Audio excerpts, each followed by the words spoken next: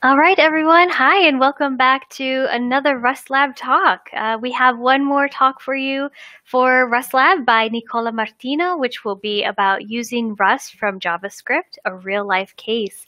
Let's bring him on live really quickly just to say hi. Hi, everyone. I'm Nicola Martino, student of computer science from Turin, Italy. Hi. I work as a DevOps engineer and also as a developer for a company based in Turin. It's called Myotical Labs.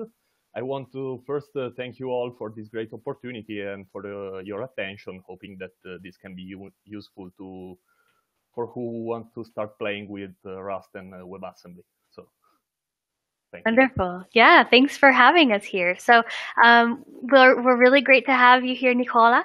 And just to explain the talk for today, I'll read a little abstract and then we'll get started. So starting from a spell checking problem, we want to showcase the process to reorganize, compile, deploy, and use a Rust library from JavaScript using wasm and the ecosystem that the community has produced, deepening three crucial stages: development, profiling, and optimization and integration into JavaScript project. With this talk, we will tell the process necessary to organize, compile, deploy, and use a simple Rust library using the WASM target and the ecosystem that the Rust community has produced over the years. We'll follow the steps we have taken, moving a spelling correction feature client-side with Rust and WebAssembly. So was there anything else you'd like to add before we get started? No, I think that it's completely correct. So wonderful. All right, let's get started. Everyone enjoy, and we'll bring him back on at the end to do a little bit of Q&A. So if you do have questions to ask, please direct your questions to the Q&A chat under the chat headline, the little question mark. We'll keep them there just to keep things organized and then ask them at the end. So we'll go ahead and get started. Enjoy, everyone.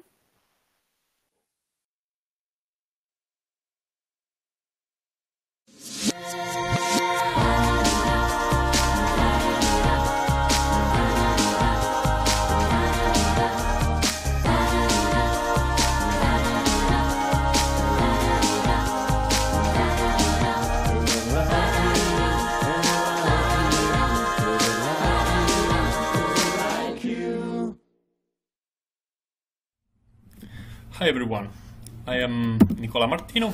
I'm a student of computer science at the University of Turin. I also work as a DevOps engineer and as a developer at Myotical Labs, a company based also in Turin. I'm here to tell you the journey we took in order to use an existing Rust crate, compile it targeting WebAssembly, and use it from our front-end JavaScript codebase.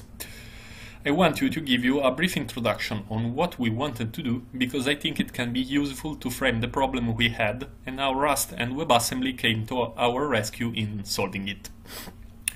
We needed to add to our e-learning platform a feature for spelling correction on the answers given by students before they submitted it.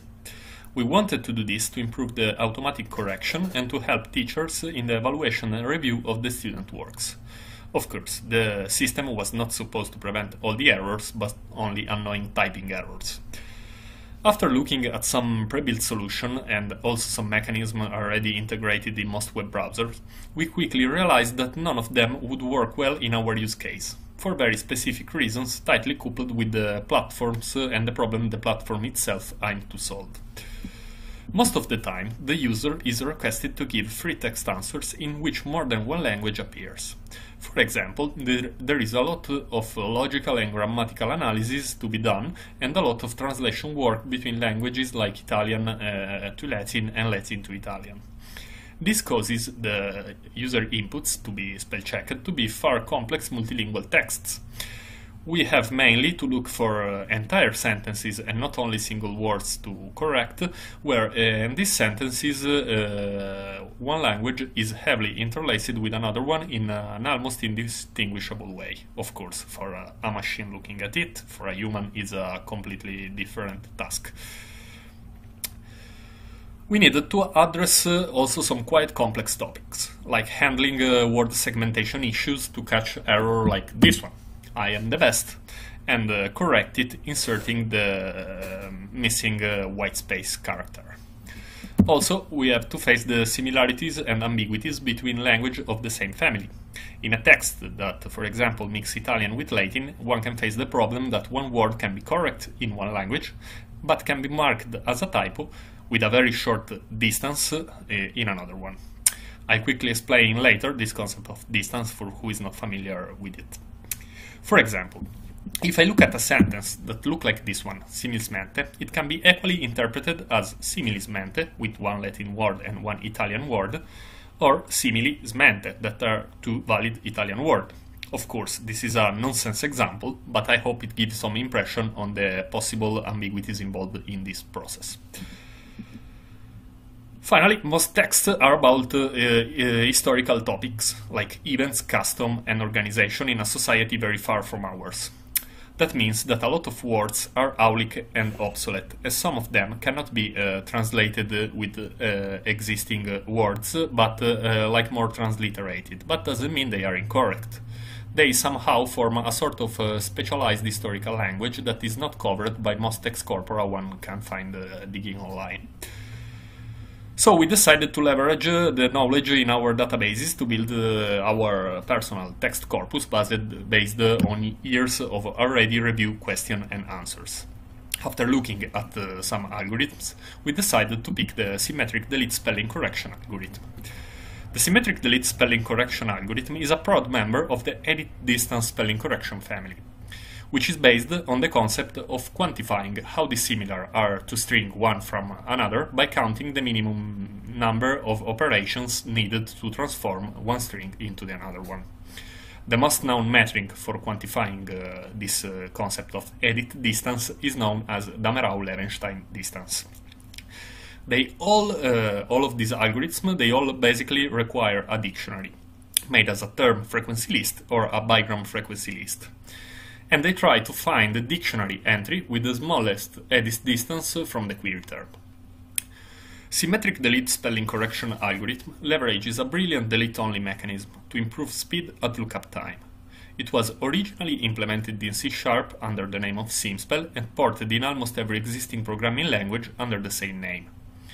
We chose it because how fast it is, while maintaining a complete language-independent approach and give good results even with a small-sized dictionary. The trade-off here is that together with the dictionary we build also a list of possible mistakes for every entry of the dictionary. Taken from the Simspell README, there is a brilliant example. An average 5-letter word has 3 million possible spelling errors within a maximum edit distance of 3. But Simspell, due to this delete-only mechanism, have to generate only 25 deletes to cover all the 3 million possibilities. This reduces a lot the time doing lookup, but increases the memory usage, of course.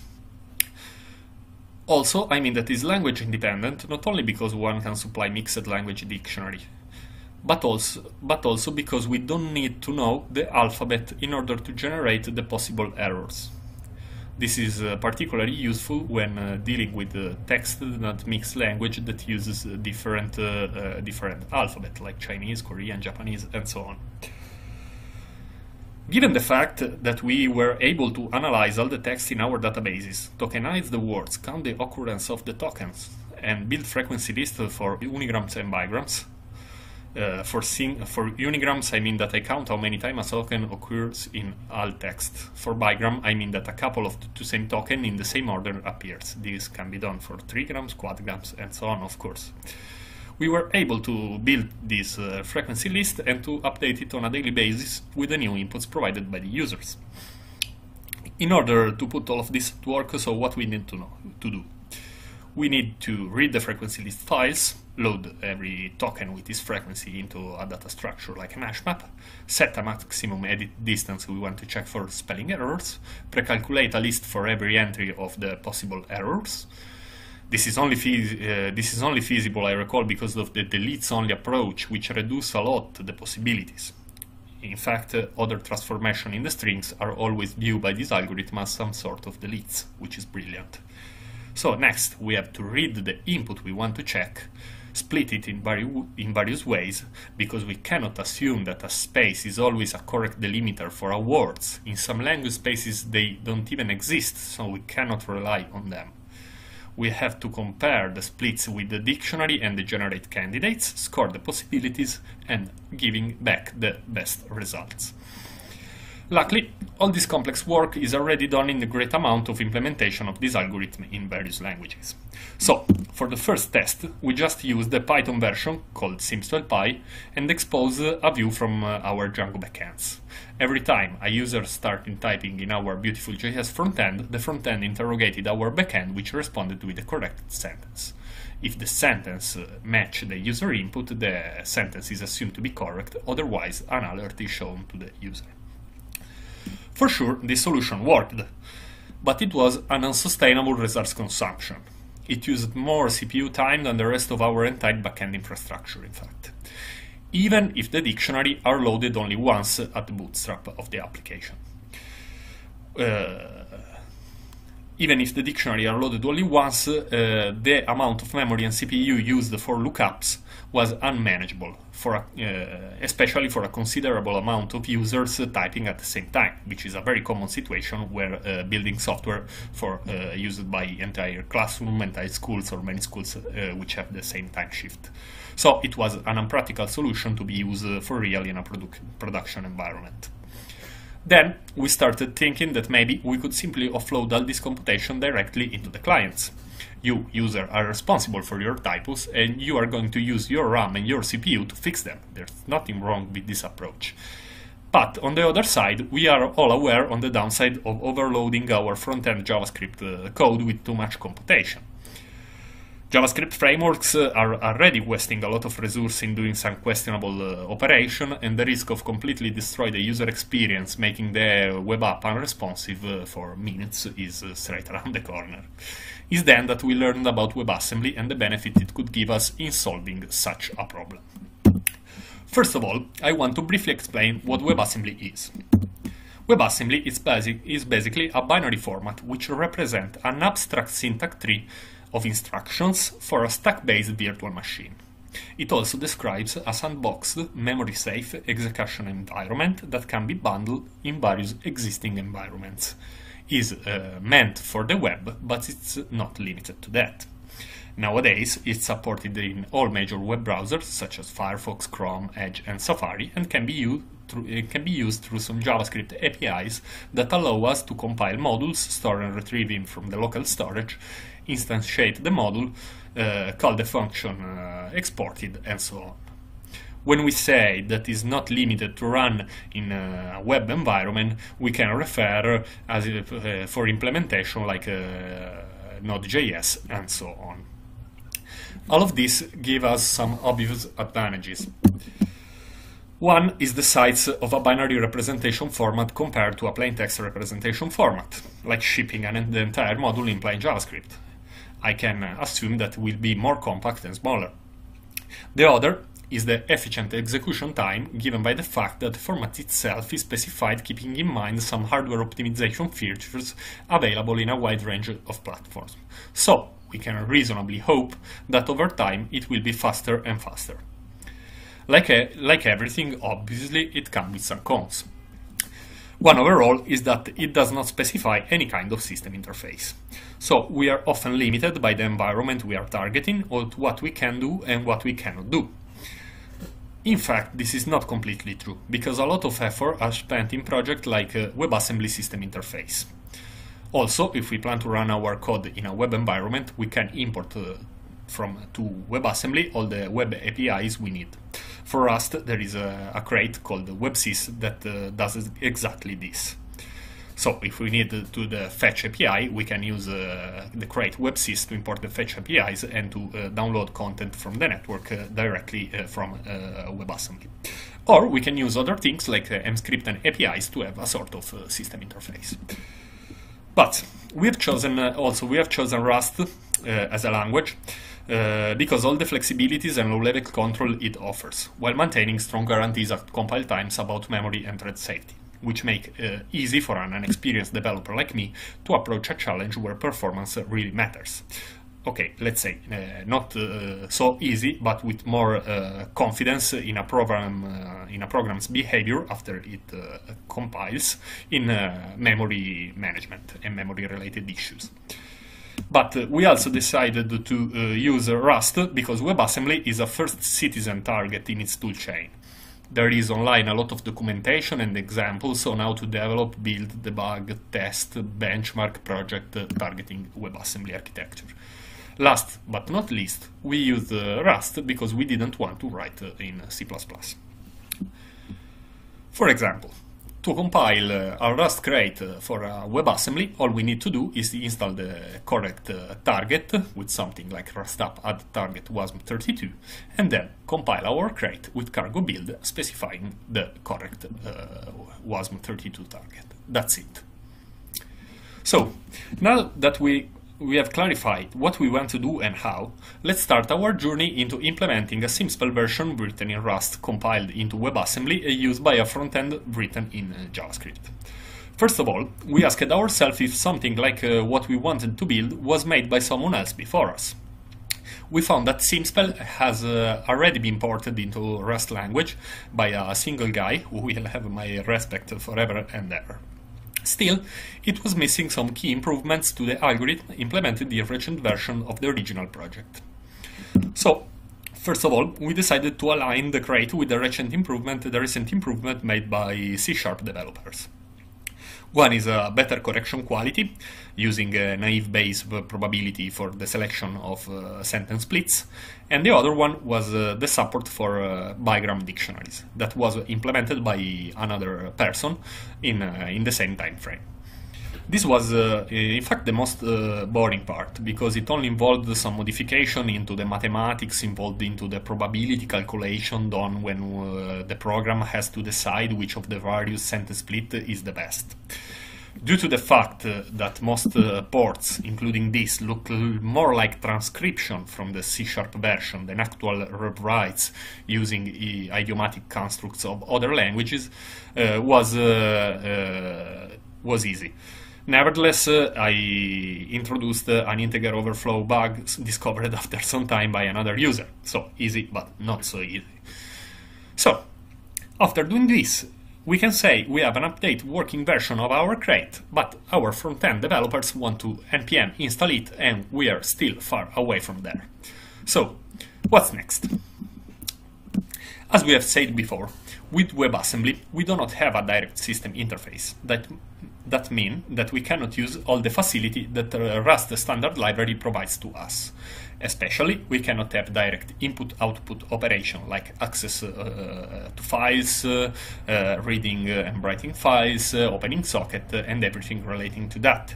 As said before, that is not entirely true. One can see WebAssembly system interface project and so on. But given the functionalities of this crate, seems reasonable that the input-output operation can be totally avoided. All we should need is a way to pass a dictionary and then a way to pass input to be corrected. That's it.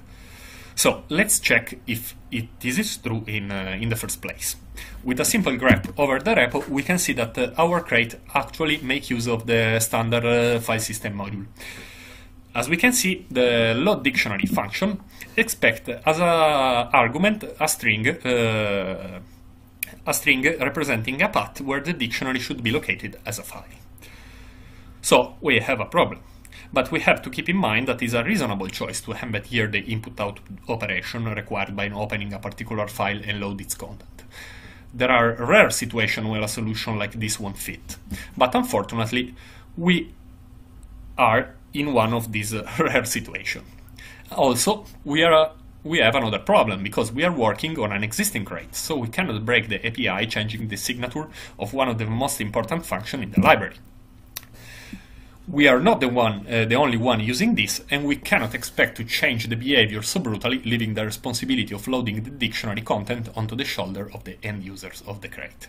We have to find out a solution for working around this problem without breaking the compatibility. But it turns out that this can be done easier than we thought. In this specific case, all we need to do is to wrap the line-by-line reading logic in a separate function called maybe load dictionary line on something like this, and make load dictionary call it on every line of the opened file. Doing this, we hope to leave the original function as is, with the same signature and the same logic, and to pass to our WebAssembly bundle something that might look like a list of lines, and handle the logic of repeatedly call load dictionary line in our binding. This makes all the users happy, while avoiding us horrible runtime errors while trying to call file open from the wasm executable. For our use case, this one the only, let's call them illegal interaction for a WebAssembly environment, but in most cases the code can be reworked in a way like this. So it seems that now we have a crate that can be compiled into WebAssembly and should work. So what we have to do next? We have to set up Cargo to be able to compile it as a dynamic library that is intended to be used from a C-like foreign function interface. That in Rust parlance is defined as cdylib. But also, we want to maintain the chance to build as a regular Rust crate, called rlib. Also, to expose a nice JavaScript interface, we can use, from our web app, we need to use something to add some dependency, for example, wasm-bindgen. wasm-bindgen is a tool and a library that allow us to build high-level interaction between JavaScript and WebAssembly. So, we need to add some specific dependency, but we don't want to pollute the build for other targets with our specific WebAssembly stuff. Luckily, Cargo allows us to specify the dependencies and features of our library to be exposed only for certain targets with basically zero effort. We can introduce a section called target.wasm32.dependencies and be sure that those crates will be only pulled and compiled when we actually need them. In our case, we are adding wasm-bindgen and serde because we want to pass back and forth structured data between WebAssembly and JavaScript containing input and results of the computation. And with the integration between serde and wasm-bindgen, we can JSON serialize our structure for free. Now, we can dig into wasm-bindgen feature in order to expose them from JS to JS. wasm-bindgen. We want to reach an interface like this for a Node.js environment, where the Node.js developer require our module and then can construct an instance and call the method to load the dictionary and look up for the sentence correctness. In order to reach something like this, all we need to do is wrap the functionalities we want to expose from our crate. For example, we don't want to expose the one that uses the file system as we've seen before into a struct, and implement some method we want to export onto these structs. Marking these structs with some wasm-bindgen macros, this will be polyfilled and exposed to JavaScript as a nice JavaScript class, with all the glue code required by JavaScript to compile, load, and call the WebAssembly module auto-generated in a JavaScript file that can be directly imported. To be clear, all we need to do is something like this. Building a structure, declaring a structure, annotating it with a wasm-bindgen macro, implementing some method, like for example a constructor method, and we can give some annotation like JS class which tell or JS name which tell wasm-bindgen that this class when exposed to JavaScript will be named simspell and not JS simspell like the Rust name. Also, to pass JavaScript object to our constructor and method, we can use the integration between wasm-bindgen and serde. This gives us the chance to declare arbitrary structs like this one, and then use into serde and from serde function to serialize them and be able to pass them back and forth from JavaScript. Here is the declaration, and here we can see the usage from parameters into serde. Finally, in our lib file, we can expose this struct only when we are targeting WebAssembly or wasm-32 architecture. When we are targeting wasm-32 as before when installing dependencies. In this case, we can use the config macro like this. This macro tells the compilers to use some declaration like pub use wasm.js simcell only when we are targeting wasm-32, and not to expose other declaration only when we are not targeting wasm-32, so all the rest of the possible architectures. We have to pay attention to declare also the external crate and the dependency we are going to use according to this target, or the compiler will complain that we are trying to use stuff that has not been downloaded. Okay, so now we have a nice JavaScript interface, but we are far lazier than this. We want to have something that can be published on npm without writing a single line of JavaScript. Here comes a tool called waspack. Waspack is a companion tool of wasm-bindgen that takes care of compiling your code to WebAssembly and generate a package folder for output. This package folder will contain the wasm binary, the JS wrapper file generated by wasm-bindgen, a package.json file, and a README. Basically, that's all we need to publish something on npm if we want, or to install it with npm. In order to do this, we need to install in our system waspack, and it should give us an npm package as an output after building our project. We have to cd in our repo and simply run waspack build. That's it. It will create a pkg folder with all the files required. Of course, that's not so easy. We have to keep in mind what we are gonna build, because waspack is able to provide to us like 4 different flavors of builds.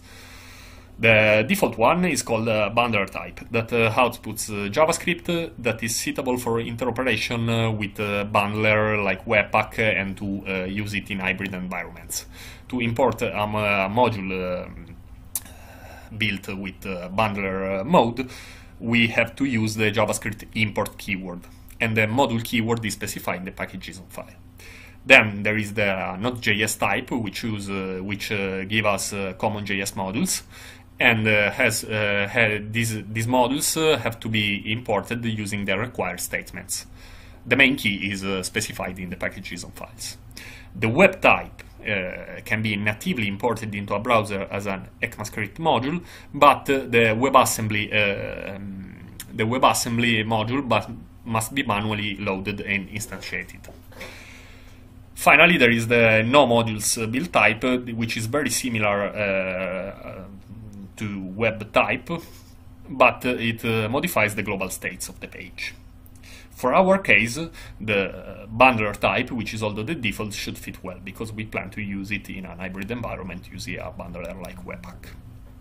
Okay, now we have a crate that can be conditionally compiled for WebAssembly, that can be used from JavaScript as a class, and that can be bundled in an npm package and loaded directly from Webpack using the appropriate WebAssembly loader. The next question is, in a JavaScript environment, it works? To prove this, we can use a crate called wasm-bindgen test. This is a crate that provides test functionality for WebAssembly target, while remaining as similar as possible to the native unit test facility. After adding it as a dev dependency for our WebAssembly target, we can write down tests, annotating them with the wasm-bindgen macro. For adding this as a dev dependency, we can use the same procedure for conditionally add the dependency, specifying dev dependency instead of dependency keyword, of course. As we can see, also the tests look very similar to their native counterparts. To run them, we can use the helpers provided by waspack, typing something in our terminal like waspack test. Waspack test will run our test, taking care of all the rest. And also we can specify our target environment with a simple flag. So, for example, if you want to run your test on a Node.js environment, you can write down waspack test node and it will execute your test into a Node.js environment. The same thing can be done for Firefox, Chrome, Safari, or Edge, specifying the appropriate flag. We are now able to say that yes, our npm package is correctly doing what it's supposed to do. We have tests that proves it. Let's check if it's worth the effort. The first thing I'm worried about is the size of the WebAssembly module.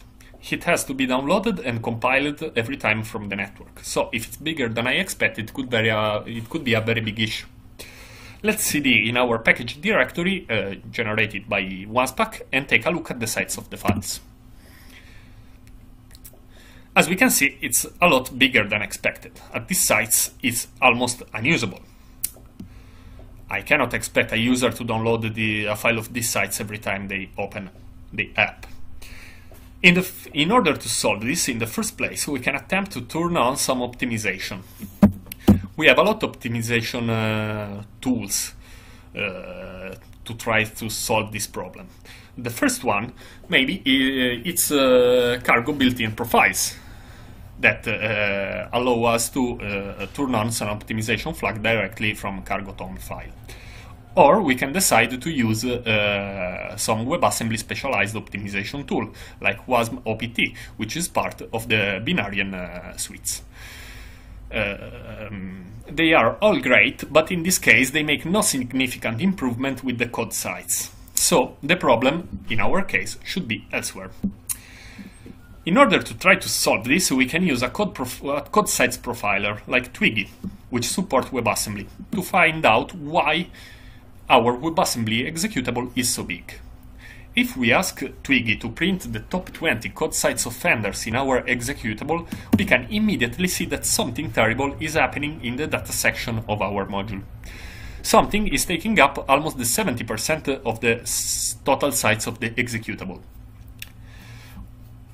We can so use another tool that is very similar to the objdump, but is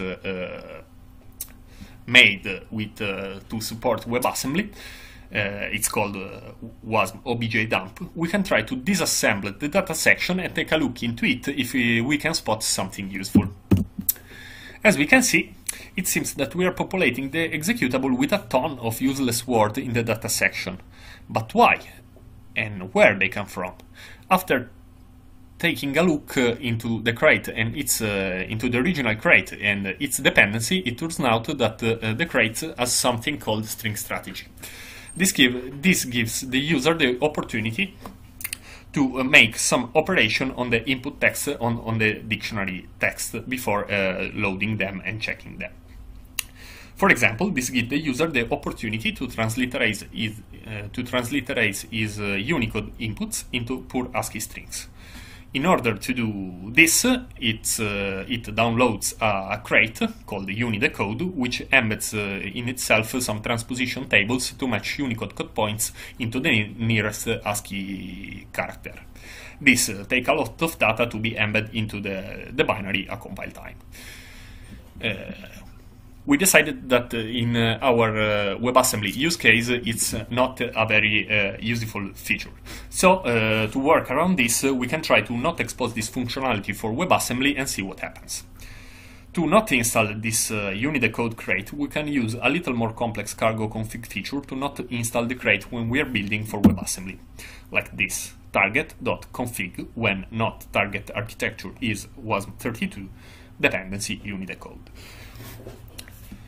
And to hide completely the ASCII string strategy, which uses this crate, in order to expose it only where we are building for all the rest of the architecture, without breaking the compatibility with the original crate. Let's see if something changes. It seems that yes, the executable is a lot smaller, like we saved the 70% of the size. A lot of this make it like more usable for end users. But there are a lot of also Twiggy can confirm that no data section is not involved in code size offenders anymore. But the code size can depend on a more complex factor, like to avoid and reduce your code size, you should avoid completely a string formatting operation. That in our case it's not possible because we want to do exactly these tasks.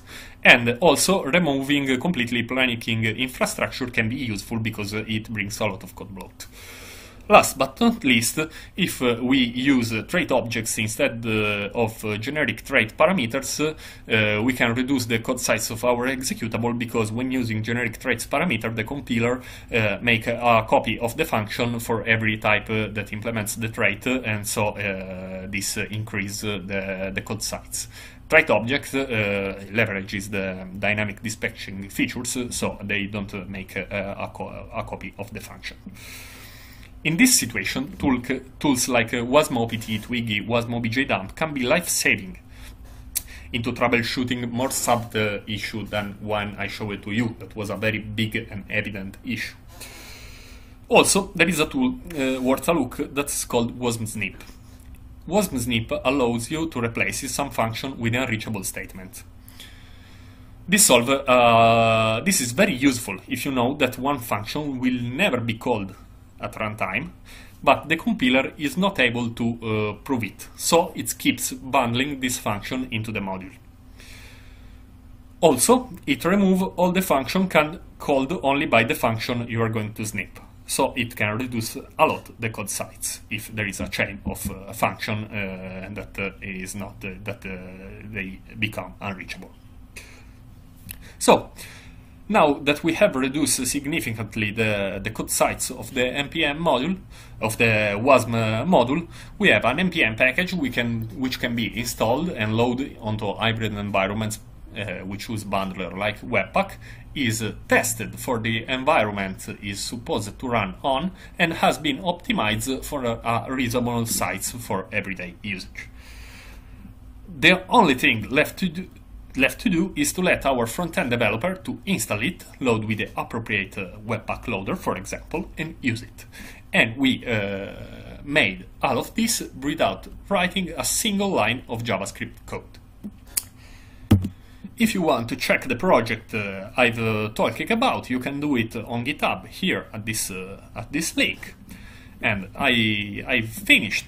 Thank you very much for your attention. I hope this can be useful for who want to start playing with Rust and WebAssembly.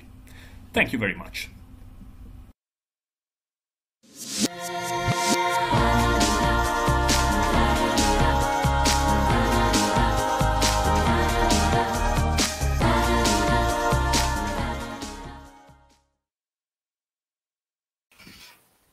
All right, everyone, welcome back. And we are now ready to go live with Nicola to answer any questions or elaborate.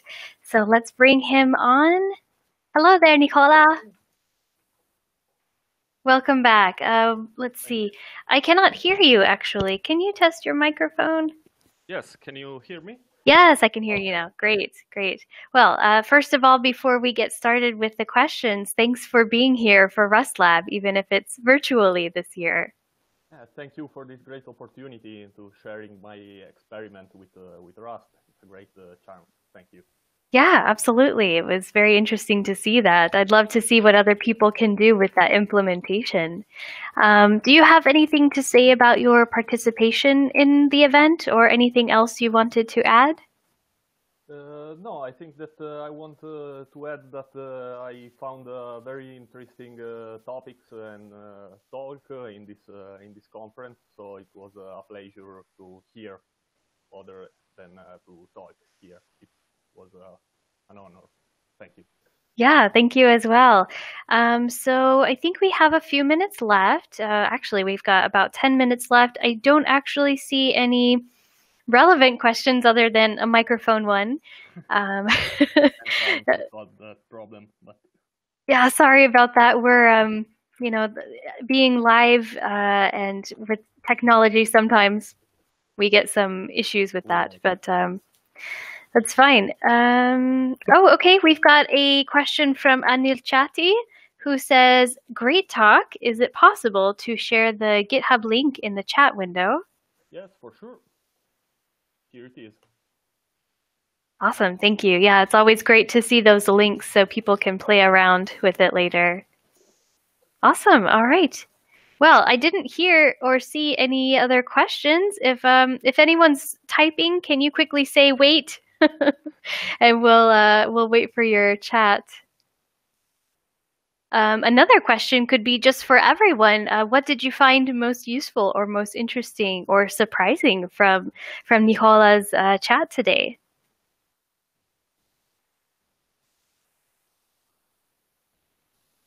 Everyone's so quiet today. All right.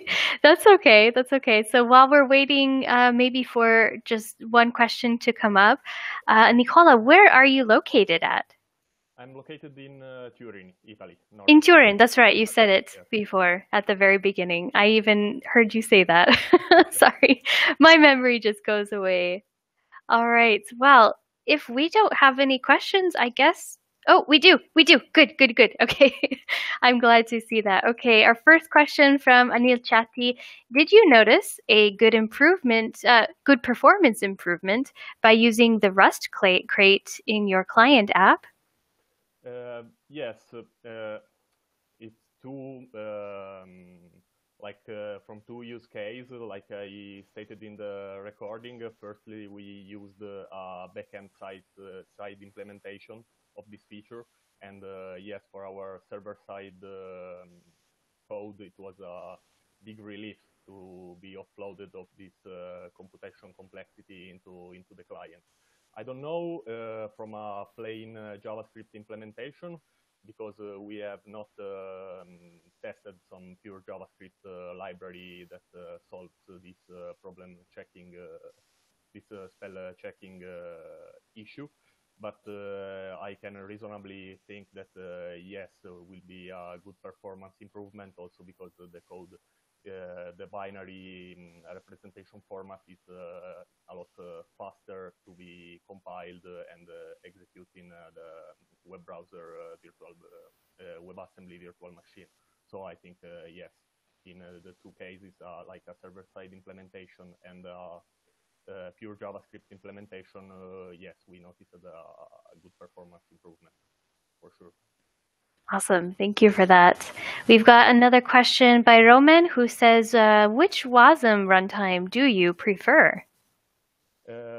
Yes, for Rust target, we mainly use the wasm-32 unknown target, because I think that it's the most flexible. Also, we played a little bit with mscripts and APIs, but I have not dig so deeply, so I cannot say that if there are significant improvement in performance or issue like that. But I think yes, that also we have experimented a little bit with Node.js, and also for server-side integration in code running under Node.js can be a great improvement, loading and using WebAssembly modules. Okay, thank you for that. All right, we do have another question. Yay! All right, Alessandro Baldo says, hello, nice talk. Two questions. The first one is, how do you see using WASM also on backend?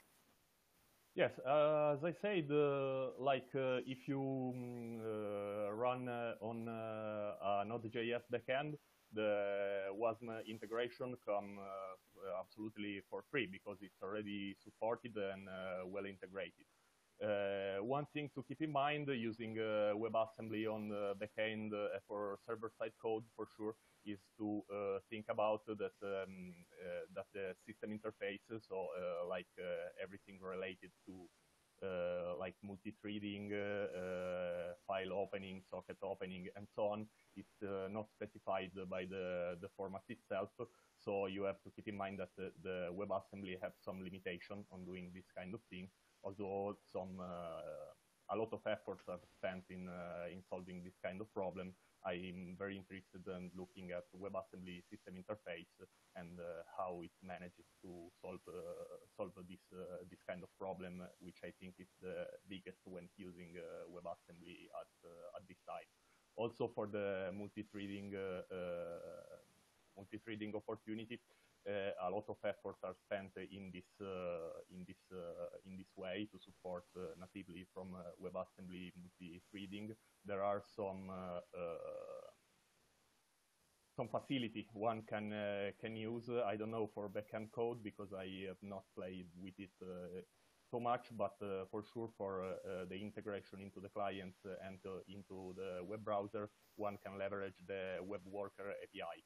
They are limited in some way, especially for the synchronization mechanism between threads, but a lot of efforts are spent in solving this, so I hope in the future will be for sure better. And for the second question, I think that the most boring part of the porting, as I said, was the algorithmic and mathematic improvement spent. The algorithmic improvement we had to implement to have like synced version with the original implementation, because it was more transcription than a real porting. So I think that that was the most boring part for sure. Yeah, it must have been a little tedious. Yeah.